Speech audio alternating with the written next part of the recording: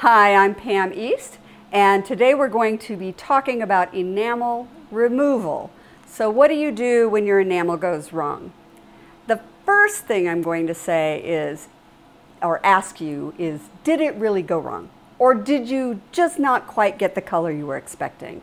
If it's just that you didn't quite get the color you're expecting, my recommendation is stick it in a drawer and don't look at it for a month. And when you get it out, it might look a lot better. Because de-enameling, it's like a last resort. I only de-enamel if the next stop is the scrap bin. That said, how can we get the enamel off? Well, I have a product called DeNamel, which is, its sole purpose is to remove enamel, and it is also a non-toxic product. So here's a piece that I'm going to de-enamel, and you're probably saying that's very pretty, you don't need to, and you're right. I am sacrificing a piece for the cause. You need to understand that there is no such thing as selective de-enameling. It's all or nothing. You're going to take off every bit or you're not going to take any off. And so I need to take off the back as well as the front. I'll start by mixing this up. Now you can just use tap water to mix this up. You don't need distilled water. And I'm going to open up the jar and I'll put some into a dish. And you want to add the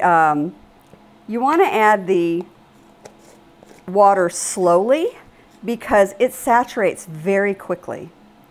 So I'm going to put a little bit of water and I'm going to mix it, and then I'm going to add a little water, and I'm just going to kind of do it a drop at a time.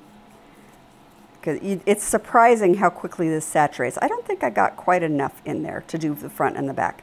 So let me get a little more.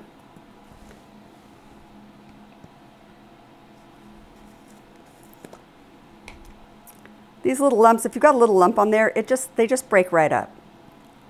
So don't worry about that. That's better.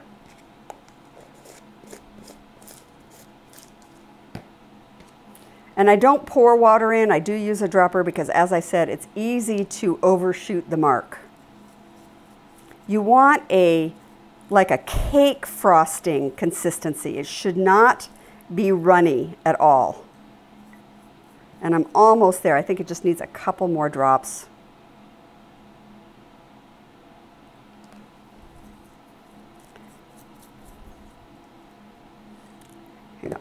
Let me use the other end of this thing. I think the spatula side is going to work better. There we go.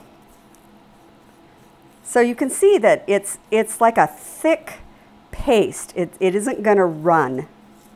And that's what I want. I don't want it dripping off the piece. So I'm going to start by putting some on the back. The reason I need it to not be runny is because I need to turn this over and have it stick. And you want to cover all the enamel. And I have it on there pretty thickly. Turn it over and I'm going to put it into the little trivet and I'm going to do the front. Now if the enamel is very thick, you may have to do this more than once. You might have to do it twice. We'll see. I don't know. Sometimes it all pops off and sometimes I have to do a second run of it. I did try at one point. I thought maybe if I just heat it up and throw it in water without the DeNamel, it'll get the same effect. Well, the answer is no. It leaves a thin skin of enamel that will not come off. You only get all the enamel off if you use this product. All right, so that is ready to go into the kiln. I don't have to wait for it to dry. So the first thing I want you to notice is that I did pull the vent plug on my kiln. If your kiln doesn't have a vent plug, it's okay, but you might get smoke coming out around the doors. This is going to be producing smoke. Don't let that alarm you. If you have a window, you may see fire. Also, don't let that alarm you. I promise it will be okay. So here we go. I'm going to put this in.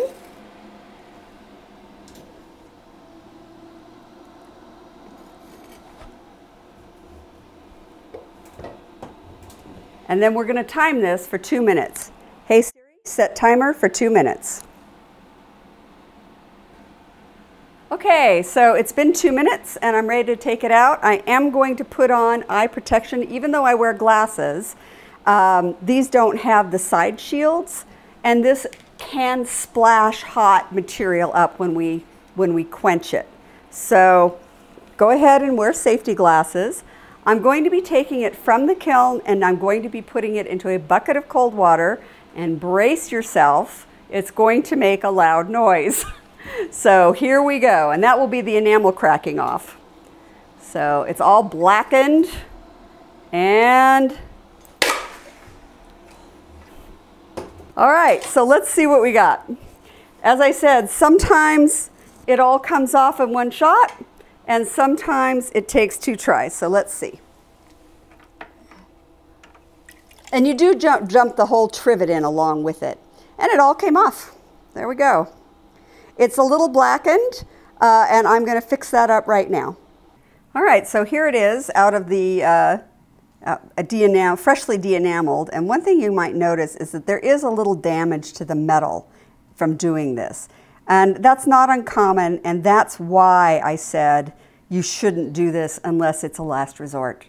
If it's just going to go into the scrap bin anyway, there's no reason not to, but I wouldn't use it just because I wanted to change the color. I do want to have to do some work on it before I can re-enamel it. I'm going to start by cleaning it with the pre-enamel and a stiff wire brush. So I'm going to put a little of that pre-enamel on it, and I'm going to brush it really well, and I'm going to get all that black stuff off of it. And that's just soot that's on there, left over from the process. And it comes off pretty easy. You can see it's already starting to come off. I may have to sprinkle it a couple of times to get it to clean up the way I want it.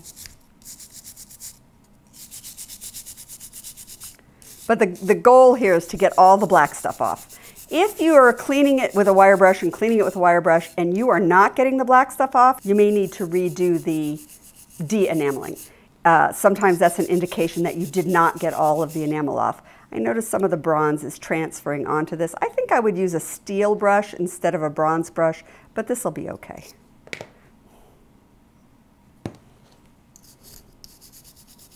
So once you get all of the char off of it, the next step is to refire it, and you do need to refire it before you re-enamel it.